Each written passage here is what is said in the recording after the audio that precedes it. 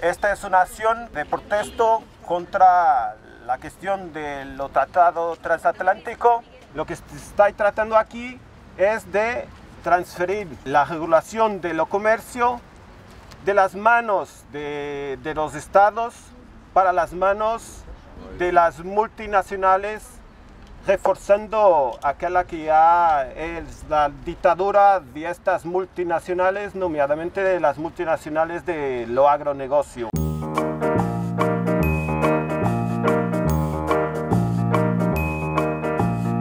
Just over there, at the end of this road, Rond-Point-Chemin, you have the European Commission, the European Council.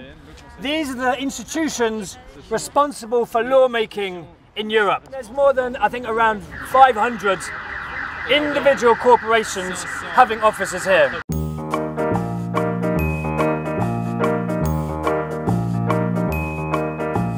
Vous êtes devant les bureaux européens de l'industrie agroalimentaire, dont le nom est Food Drink Europe. Si vous regardez leurs comptes légaux, ceux qui sont déposés au moniteur, ils avaient un budget d'environ 2,5 millions d'euros pour 21 employés.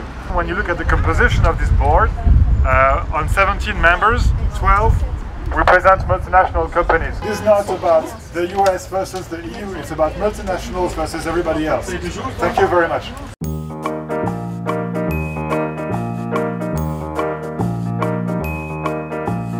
BASF is the biggest chemical corporation in the world. In 2014 they had a turnover of around 74 billion. Historically, BASF has had a huge impact on the EU chemical legislation called REACH. REACH demands that the EU takes action on chemicals that disrupt the human hormone system, so-called endocrine disrupting chemicals, EDCs. With TTIP, it would get much easier to get agricultural exports from the US imported into the EU with higher levels of these chemicals that are not allowed in the EU.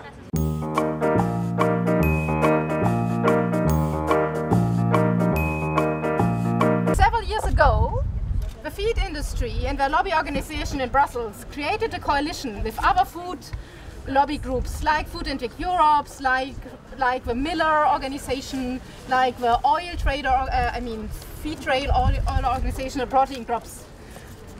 And they created a rumor that the farming sector would starve if we would not allow that feed would be contaminated with genetically modified crops which are not authorized to be used in Europe. Lobby groups are using the TTIP negotiations to come up with demands how they want to bypass, undermine, get rid of key European legislation.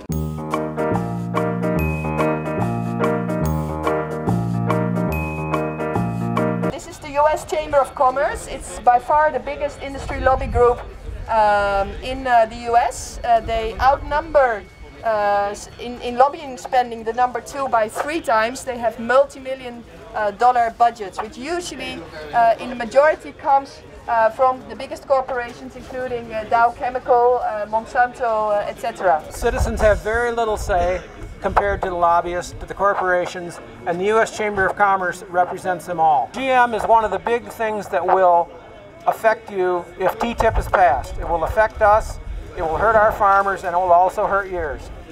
So at all costs, we must avoid TTIP passing.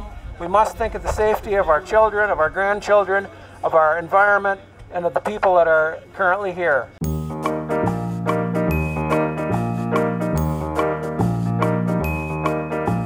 We're in front of DG Trade, so those are the people that are leading the EU trade negotiations. In the TTIP talks, they are those people that negotiate. The agri-food sector has been the one that's been lobbying the most for TTIP. And in there we have CIFIC, so chemicals, Freshfield, Ecole, Food and Drink Europe. Once the deal is signed, you now have processes, institutions that make sure that trade is the most important thing. And that public health, environment, you name it, this is not their priority.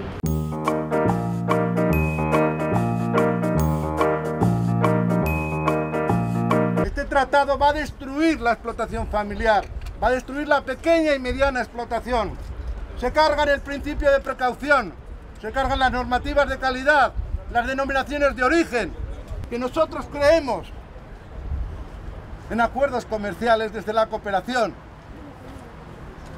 desde la transparencia, desde la construcción democrática, desde la participación ciudadana, hacia un modelo sostenible y agroecológico, que priorice las producciones locales, que ponga adelante los derechos humanos, los derechos de los campesinos y campesinas, delante de los estafadores, de los lobbies, de los que hoy están construyendo esas políticas. ¡No TTIP!